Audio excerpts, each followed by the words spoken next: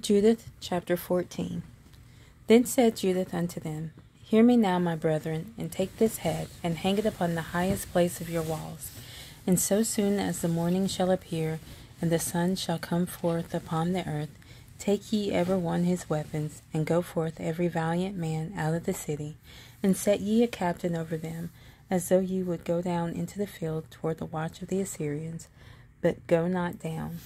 Then they shall take their armor, and shall go into their camp, and raise up the captains of the army of Assur, and shall run to the tent of Holofernes, but shall not find him.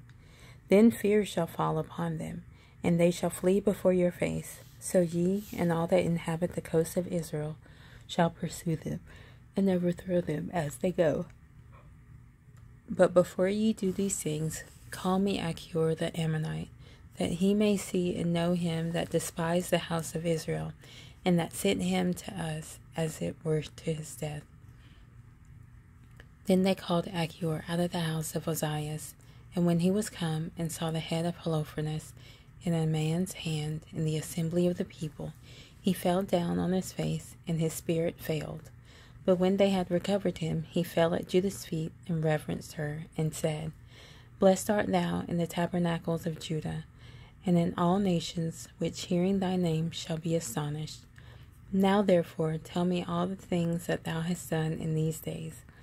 Then Judith declared unto him in the midst of the people all that she had done from the day that she went forth until the hour she spake unto them. And when she had left off speaking, the people shouted with a loud voice, and made a joyful noise in their city. And when Achior had seen all that the God of Israel had done, he believed in God greatly, and circumcised the flesh of his foreskin, and was joined unto the house of Israel unto this day. And as soon as the morning arose, they hanged the head of Holofernes upon the wall, and every man took his weapons, and they went forth by bands unto the straits of the mountain. But when the Assyrians saw them, they sent to their leaders, which came to their captains and tribunes, and to every one of their rulers. So they came to Holofernes' tent, and said to him that had the charge of all his things, Waken now our Lord, for the slaves have been bold to come down against us to battle, that they may be utterly destroyed. Then, when in Bagoas, he knocked at the door of the tent, for he thought that he had slept with Judith. But because none answered, he opened it, and went into the bedchamber, and found him cast upon the floor dead, and his head was taken from him. Therefore he cried with a loud voice, with weeping, and sighing, and a mighty cry, and rent his garments.